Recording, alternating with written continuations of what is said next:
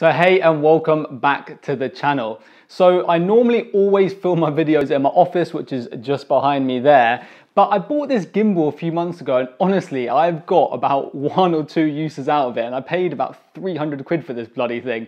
So I thought I'd be a little bit more exciting and take it for a ride and also get to show you guys the flat a little bit. So if you can see behind me, this is my living room where I'm going to be filming this video. So I just want to, where's it going? There we go. I just want to start off by apologizing to my subscribers because honestly, I haven't put out a video in probably about 3 or 4 weeks, which I know is terrible. But basically, I've just been incredibly busy. So I was working like a dog before the Christmas period. So over Christmas and New Year's, I thought, okay, I'm going to give myself a nice rest. And then classically after New Year's, I got really ill with the flu, which knocked me out for about a week. And then since then, I've been focusing on basically launching a new product, which I've talked about in some of my other videos. And then just also a few other kind of exciting things, which I'm not going to talk about just yet. But to make up for the lack of content, I'm just going to be putting out a huge amount of content from now on in the coming weeks and months. And I'm going to start off with this video. I want to talk about the main reasons why people fail when doing their product research and how you can avoid doing the exact same mistakes. So if this is the kind of content you're interested in, whether you're an Amazon seller, you're interested in Amazon FBA and just this kind of content, then hit that subscribe button and make sure you've got the bell icon turned on so you get notified for all future videos. So let's get straight into it. Okay, so I've had to come and sit on the sofa because this gimbal's really heavy, but if it does get too heavy, even sitting and resting my arm here, I'm gonna switch over to my emergency tripod, which I've got just across from me. So one of the things I get asked about all the time is what are my product research criteria? So what kind of numbers am I looking for when I do product research on tools like Helium 10 or Jungle Scout?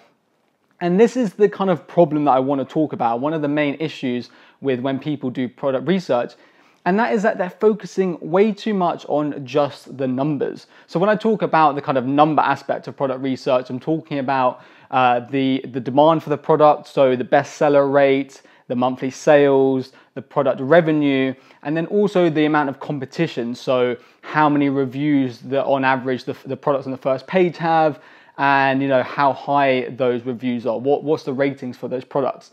And don't get me wrong, those numbers are really important. For example, if a product has really low revenue, let's say for instance, on the first page of products, the average revenue is about £1,000 per month. It doesn't matter how good your product is, the max amount of revenue you're going to be able to get if you launch that product is £1,000 a month, because that is what the market is for that product.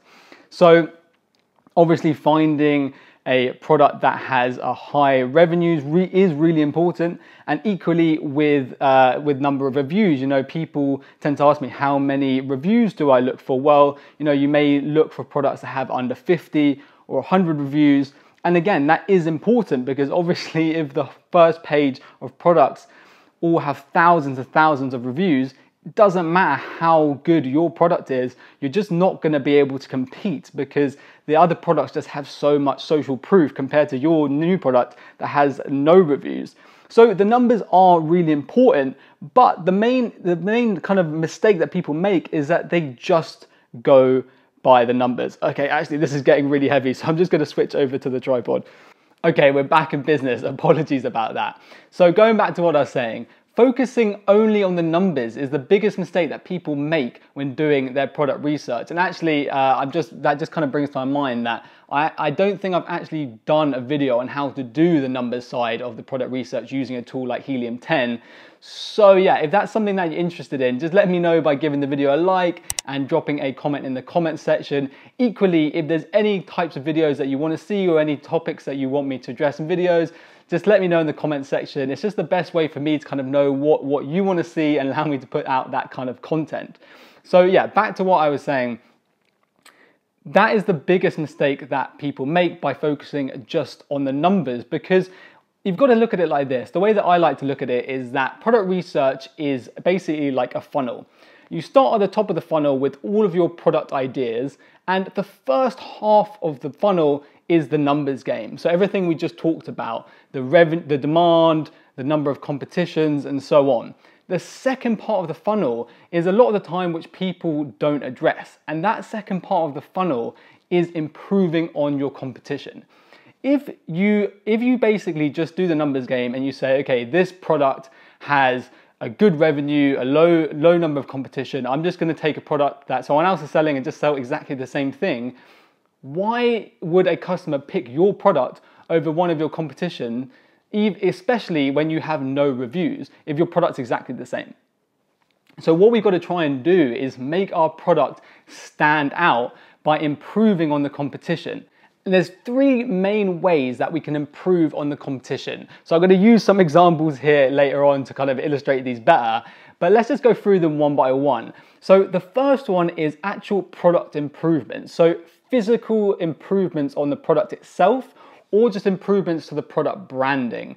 Then the second thing would be bundling. So either bundling with a secondary physical product, or bundling with a digital product, such as an informational ebook.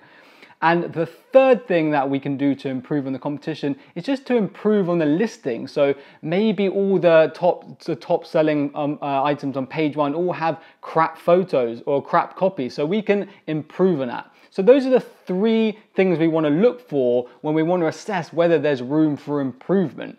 And to kind of help us work out whether there is room for improvement, and if there is, how we can actually improve on the product, there's a couple of things that I like to do. So the first thing is to really get into the mind of the customer. So understand who the customer is. So first, think about what's their gender, what's their age, what's their income, and try and really understand who the customer is, because then you can understand what the customer wants to achieve by buying the product and what they want to avoid by buying the product. Okay, so let's kind of get an example going here. So obviously, over the Christmas period, I ate a little bit too much and I've put on a little bit of weight. So one of my New Year's resolutions was to kind of cut down a little bit in January. So I bought this digital scale. So why don't we use this as an example, because this works really well.